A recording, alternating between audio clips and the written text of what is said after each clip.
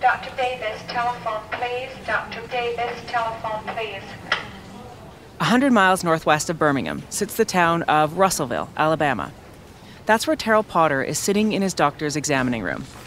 The air conditioning is a pleasant relief from the August heat, and the paper sheet crinkles underneath him as he shifts his weight back and forth. He's a cop, the kind of guy used to helping other people, not waiting around for someone to help him. The doctor returns, his eyes glued to a clipboard he's holding with both hands. Terrell doesn't like the look on his doctor's face. The way he isn't making eye contact, the way his lips are pressed together, determined not to make an expression that would give away what he's thinking. But in doing so, tells Terrell everything he needs to know. He said my kidney function was rapidly decreasing. It had dropped some earlier on, but then all of a sudden it just kind of started going downhill in a hurry. And he said, we're going to have to do something. That something is dialysis. It means using a machine to do the work that your failing kidneys can't, cleaning toxins out of your blood. It changes your life completely. You go to a center, which the closest one I would have would be like 15 miles away, 3 days a week for about 3.5 to 4 hours. It limits where you can go or what you can do.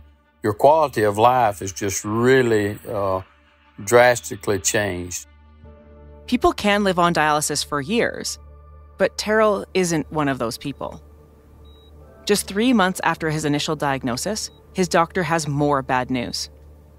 My kidneys started failing, and at that point, then my health started going down, and I actually found out that I was going to have a transplant. Terrell needs a new kidney, but there aren't many available. Well, he told me that it would take up to 8 years to get a transplant, to get a kidney. That's time Terrell doesn't have. If he doesn't find a donor soon, he'll die.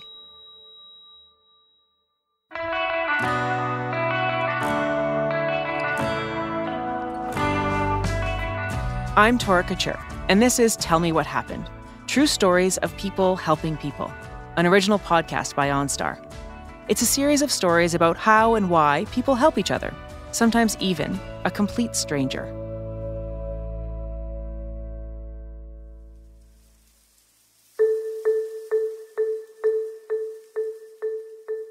October turns to November, and Terrell Potter's health continues to decline. It's not just his body. The disease is also chipping away at his self-esteem. For the first time in his life, he feels needy and vulnerable. I served 44 years in law enforcement, and I'm pretty well an outgoing person. I meet people well.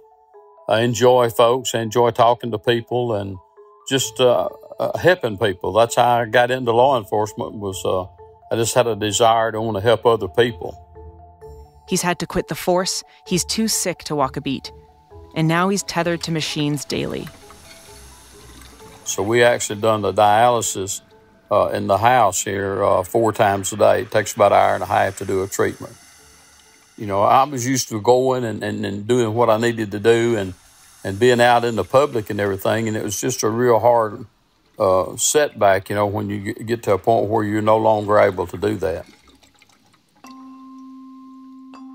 His hopes for a better life rest on finding a donor. But that's hard. Not just finding someone that's willing, but someone who's also biologically compatible.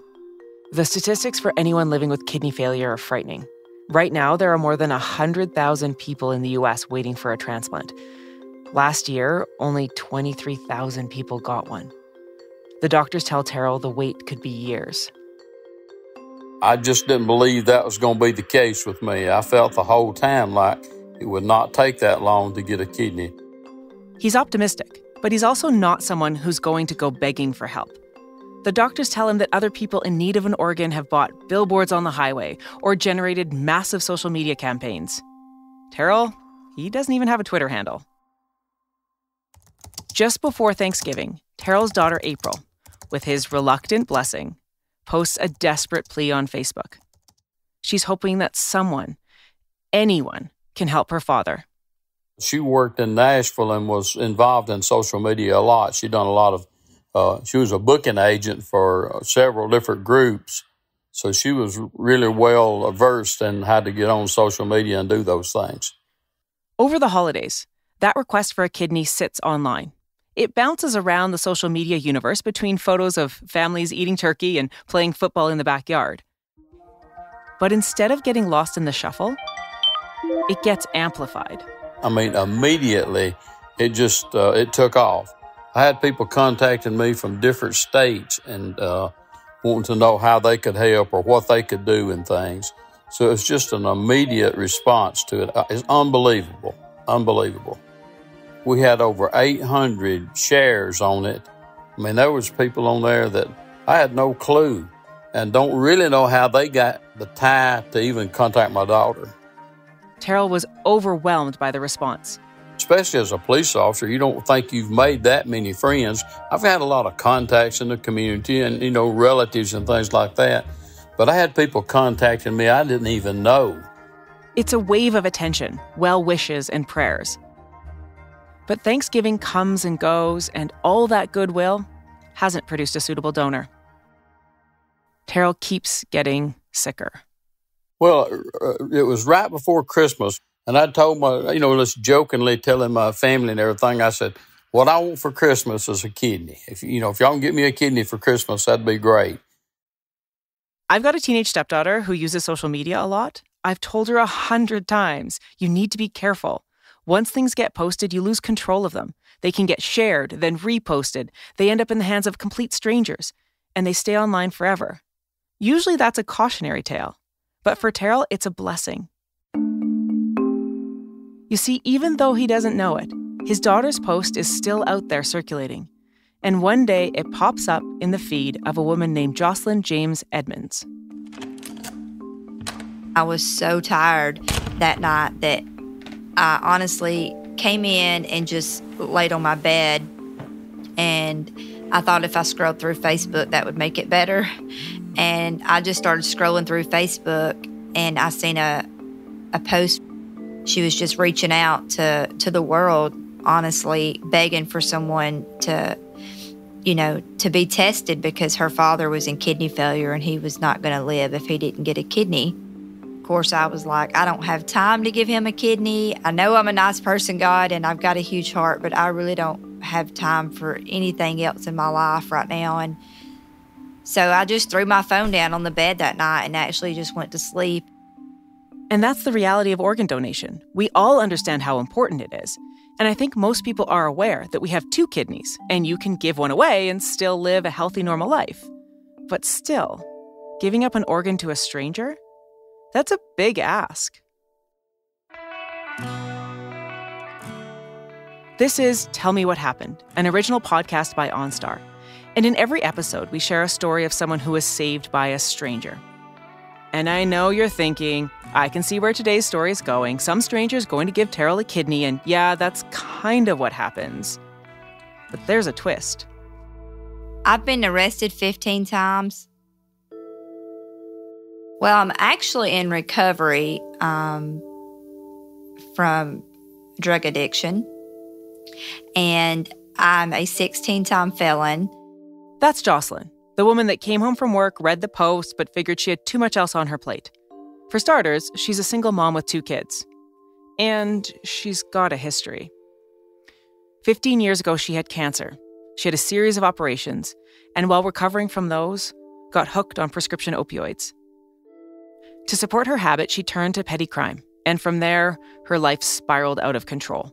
She was added to the county's most wanted list, and the local news ran a story about her. When I seen my picture come across the TV screen, I was just sick. I was sick and tired of being sick and tired, and I knew I had to do something, and I had to turn myself in. Jocelyn serves 6 months in jail. She gets into rehab, and it changes her life. She comes out with a new focus. Her life is no longer about taking drugs. It's about giving back. I have a nonprofit, and we help women get into treatment. We're in the process of building a rehab for women, and that's just my heart. Like I have a servant's heart. I want to serve and do all I can all the time because I just want to give back. Maybe that's why Jocelyn couldn't just forget about the plea she had read on Facebook. I mean, thousands of people had seen the post, felt bad for a moment, and then gotten on with their day. But not Jocelyn.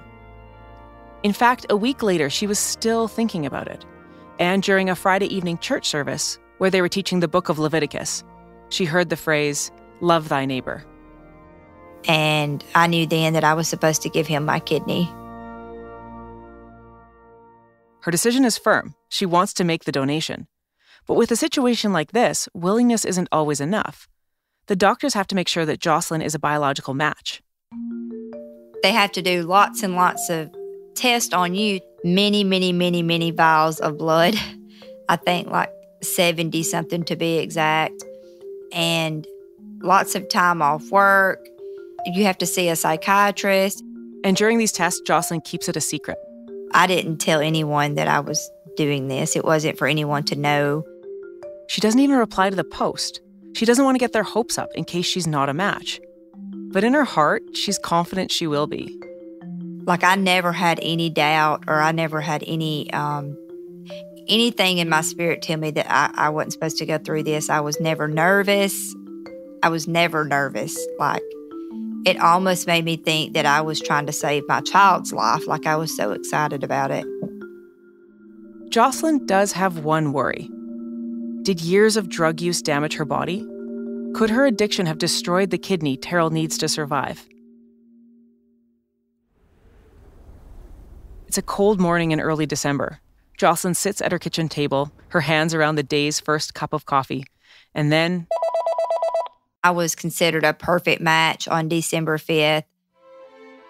Jocelyn's ready, willing, and now able to donate her kidney to Terrell.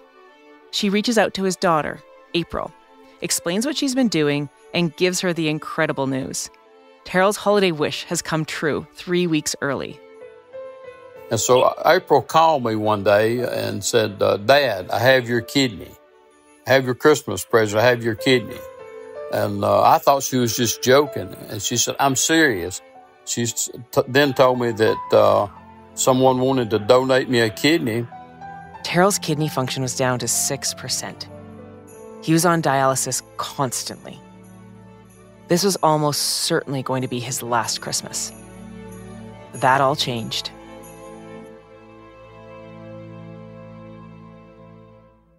So what do you say to someone who's just offered to save your life? I guess for starters, you'd want to do it face-to-face. And luckily, Terrell and Jocelyn both lived in the same county, a 5-minute drive apart. Terrell isn't very mobile, so Jocelyn came to him. Well, she come over to the house, and I remembered her. It was probably 7 or 8 years ago, and I was working as a police officer. Terrell actually was a police officer who arrested me on 3 different occasions. He was running crazy and doing drugs and stealing and just whatever she could to get by. And so I'd actually put her in jail. He is a very kind and compassionate man. He was always, very professional and very compassionate. It's a reunion like no other. I honestly had not seen Terrell since the day he arrested me, until the day I walked into his home. That revelation, that they aren't strangers, that they share this complicated, messy past, puts Jocelyn's offer in a whole new context. And I asked her, I said, "Jocelyn, are you sure this is what you want to do?" And she said, "No doubt." She said, "I'm not going to back out. I'm definitely, I've got your kidney." It was kind of a shock, that someone would be that strong and that firm, but I believed her. I mean, it was very convincing to me that, yes, this is what she's going to do. It just made me feel a lot of gratitude to her to even think about doing it. Jocelyn understood that years ago, when Terrell was locking her up, he was actually just trying to help her. It's just kind of my nature, to try to encourage people and to help them. And so I would tell her, things like, you need to quit this crazy stuff and straighten your life up. You've got kids and everything. You just need to get your life together. You're going nowhere the way you're going. She did straighten up her life. And now she had the opportunity to save the person who had saved her. Dr. Blair, Dr. Blair, Dr. J. Hamilton, Dr. J. Hamilton. Vanderbilt University Medical Center in Nashville looks like almost any other modern hospital. Overhead fluorescent lights, clean, wide corridors. But today, something extraordinary is happening here. I actually met Jocelyn and her future husband at the hospital the morning of the transplant. We met downstairs for a few minutes. They took her on up to prepare her probably an hour and a half before they did me. Removing and then inserting a kidney is a 6-hour procedure. Thankfully, everything goes smoothly. I mean, I immediately felt different. When I got to the room and come to, the toxins and things was already being taken out of my body. That kidney was functioning immediately. The doctor said as soon as he removed it from her and attached it to me, it immediately started functioning. And it done a great job, I might add, too. Over the next week, as they recovered, they grew even closer. Oh, yeah, we walked to each other's room every day. I mean, the recovery for both of us was amazing. And those visits haven't stopped. He lives like 2 miles from me. It's nothing for me just to walk in over there. I don't have to knock on the door. I just walk in, get something to drink, hug on, lay on the couch. We talk almost every day. I talked to her last night. You know, it's just like part of the family. The moral of the story? Well, that sometimes the help you need comes from the most unlikely person.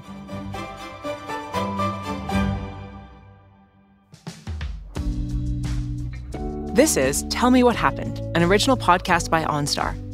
And on every episode, I like to wrap up the show by making a human connection of my own, talking to an expert about making the world a little safer every day. Because, you know, that's what OnStar is all about. In this episode, I want to talk to Naomi Grant. She's an associate professor of psychology at Mount Royal University in Calgary. She teaches social psychology.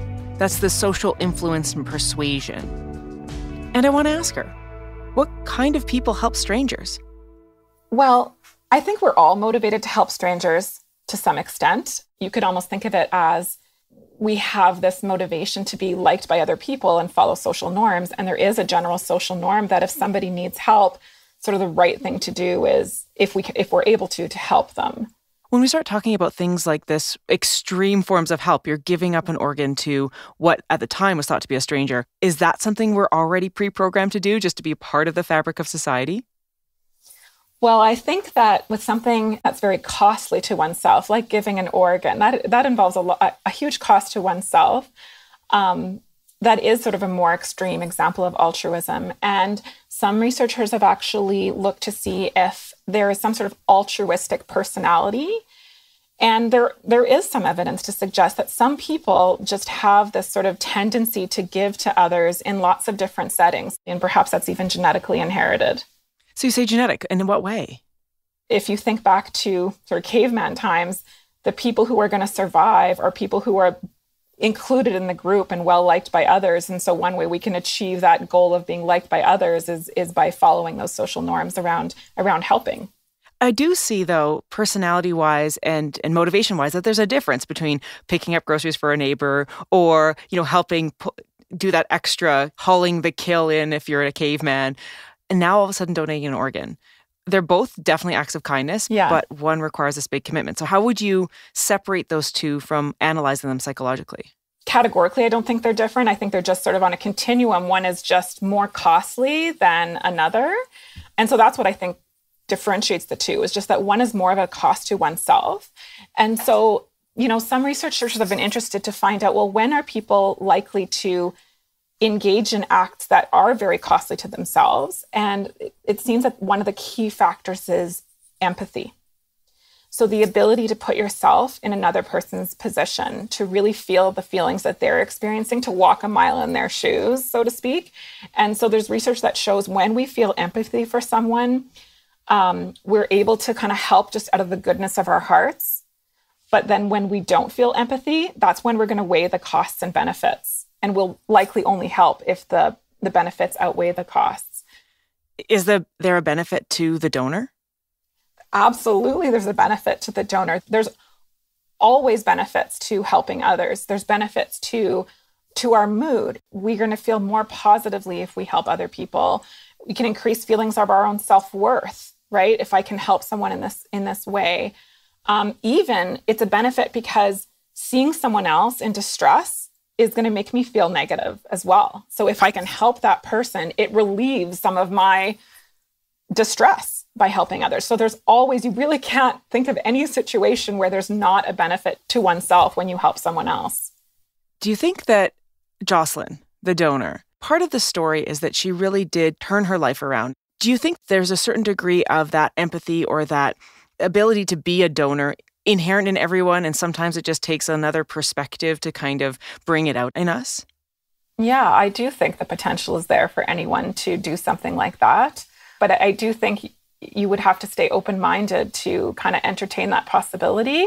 But I don't see why any one of us couldn't do something as sort of noble and dramatic as that. If you stay open to it, I think that, yeah, anyone could have the potential to do it if they're able. Well, Naomi, thanks so much. Oh, you're welcome. That's it for this episode of Tell Me What Happened, brought to you by OnStar. This series is all about people helping people, just like how OnStar empowers people to get out there safely. Over the past 25 years, they've collected a lot of incredible stories of people helping people. You can check those out at OnStar.com. And while you're there, maybe you have a saved by a stranger story. If you do, share it with us. We'd love to hear your experiences. And in the show notes on your podcast app, you can find more about Terrell and Jocelyn and how they've been doing recently. Please share the podcast with your friends so they can enjoy these good news stories as well. And you can follow us on whatever app you're using so you'll know when the next episode is released. I'm Tora Kachur, and as always, be safe out there.